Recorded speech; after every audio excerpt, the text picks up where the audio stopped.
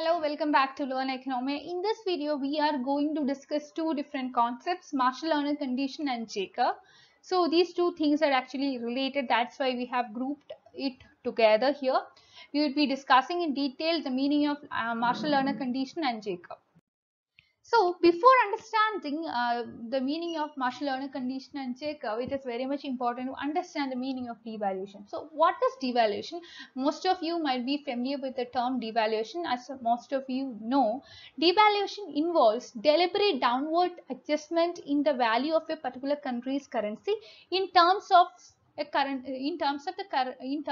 value of some other country's currency, or in terms of the value of a group of currencies, or in terms of the value of currency standard. So what you do here is that the central government or the monetary authority of the country, that is the central bank of the country, would reduce the value of a particular country's currency in terms of some other country's currency. If you take the case of India and US, the Central Bank of India, that is the Reserve Bank of India, would reduce the value of Indian currency in terms of the value of US dollars. So this is what devaluation means. And why are you going for devaluation? What is the main objective of devaluation? Main objective of devaluation is to improve your balance of trade accounts. So in order to promote exports, in order to encourage exports, and in order to discourage imports, what a country does is that it goes for what is known as devaluation. And this is a deliberate attempt made by the monetary authority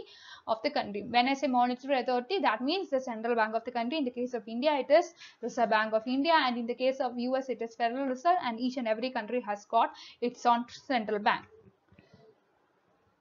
So countries that have a fixed exchange rate kind of system or a semi-fixed exchange rate kinds of system would use devaluation as a policy tool.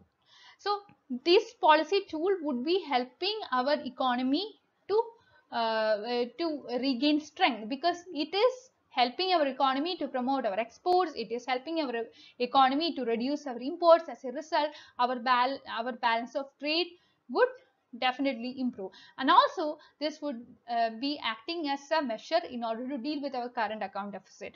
So when our exports are less than our imports, or when our imports are more than our exports, what we would face is faces an imbalance in our trade accounts that will lead to more liabilities rather than assets, or that would lead to more debit rather than credit. So as a result, what we have to do is that we will be borrowing, and as a result there will be more deficits for the country. So in order to deal with all these things, what we do is that we go for devaluation.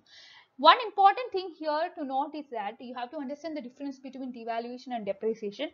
So many of you might be knowing the difference, but for people, those who are unaware of the difference between devaluation and depreciation, let me repeat the meanings and differences between these two terms. First of all, we have seen that devaluation is a deliberate adjustment made by a country's central bank so as to reduce the value of a country's currency in terms of the value of some other currency. So this is something which is deliberately done by the central bank of a country. But when it comes to depreciation, here too the value of your currency would be reduced, or this would be lessened, but this is not as a result of the action taken by the central bank of your country or the central bank authority, but this is something which happens as a result of interaction of market forces. The market forces of demand and supply would move in such a way as to reduce the value of your currency, and this, as a result, what happens is depreciation. So depreciation is something which is automatic, but devaluation is a deliberate attempt. So whether it is devaluation or depreciation, you can increase your exports and your imports would be lessened. But the difference is devaluation is deliberate attempt, but depreciation is automatic. So that's it. Now, having understood what devaluation is, let's understand what Marshall Lerner condition is in terms of economics. So, when I say Marshall Lerner condition, you have to understand that it's a particular condition. From the name itself, we can understand that it's a condition. And what is this condition all about? It's something which is connected with devaluation. And this condition says that, the Marshall Lerner condition says that whenever a country, you know that a country would be going for devaluation mainly to increase its exports and reduce its imports. So in terms of that situation, a country's currency will lead to improve. A devaluation of a country's currency will definitely help a country in terms of improvement in its balance of trade, if and only if Marshall-Lerner condition is satisfied. So that is the case. So it says that you can go for devaluation in order to increase your exports or reduce your imports, but if and only if Marshall-Lerner condition is satisfied, this devaluation will be effective. And what is Marshall-Lerner condition? Marshall-Lerner condition says that the sum of the price elasticity of exports and imports is greater than 1. So this is the case. There can be possibilities that the sum of price elasticity of exports and imports is less than 1, or the sum of price elasticity of exports and imports is equal to 1. So these are the three possibilities that can happen. But Marshall-Lerner conditions say that if you are going for devaluation, and that devaluation would become effective if and only if the price elasticity, the sum of the price elasticities of export and import is greater than 1. So this is the only case where your devaluation would become effective. So if you satisfy Marshall-Lerner condition, that means that your attempt for devaluation would become effective, and that will help your country to gain in terms of improvement in balance of trade. That would help your country to reduce current account deficits. So that's the case. For example, we can say that the total export revenue falls due to inelastic demand for a country's export, and total import expense rises as a result of inelastic demand for its imports. And this will definitely lead to worsening of a country's trade deficit, right? So devaluing its country currency would always be the best way to forward, best way to promote exports and reduce trade deficit, or reduce the imports and reduce trade deficit. So the Marshall-Lerner condition is actually something which tells that if you satisfy this particular condition and go, then your attempt for devaluation will become effective, and this would be helping your country to make improvement in your balance of trade, so that you can reduce your trade deficit, you can reduce your current account deficit, you can reduce your deficits in total, I mean as a whole. So the Marshall-Lerner condition is actually named after two people. Alfred Marshall, the famous economist who have made so many contributions, especially in the arena of microeconomics, and Abba Lerner, the next person. So this particular condition is put forward by two people, Alfred Marshall and Abba Lerner. So what this Jacob effect means is that soon after going for devaluation, it doesn't improve your balance of trade.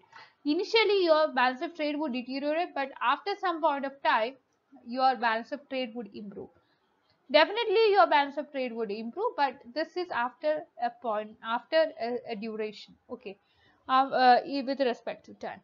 And many importers as well as exporters in the country, for instance, you can see that they might be locked into binding contracts, and this is something which could force them to buy or sell certain number of goods despite the unfavorable exchange rate in the currency system.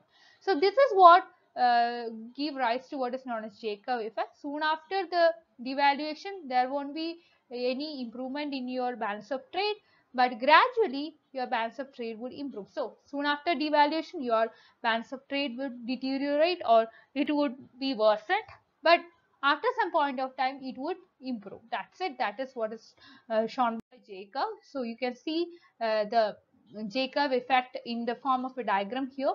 So in the y-axis, what is measured is your trade balance. On the x-axis, time is measured. So time says what happens for a long duration after devaluation is introduced. So initially your balance of trade line, which is indicated by the J curve, this would deteriorate, but after that it would improve gradually. So that's all about J curve. So that's all for today. Please like, share and subscribe to the channel for more videos, and you can be a part of my Telegram channel as well as Telegram group to discuss your doubts. I'll be providing the links of both my Telegram channel as well as Telegram group in the description box. Also, I some more matters or some more topics related to devaluation have been discussed in this channel. So I will be sharing the links of that particular topic here. I have dealt with the term competitive devaluation. So if you want to know more about devaluation, how different countries have resorted to this particular technique and how they have used this technique to improve their balance of trade situation, you can go through that particular link. I will be providing the link of commodity devaluation here, so you can go through that as well. So again, I am requesting you to like, share and subscribe to this channel. So it's a request from my side, so please do consider, please do subscribe to this channel, and we can meet with a new video, a new topic. So till then, bye.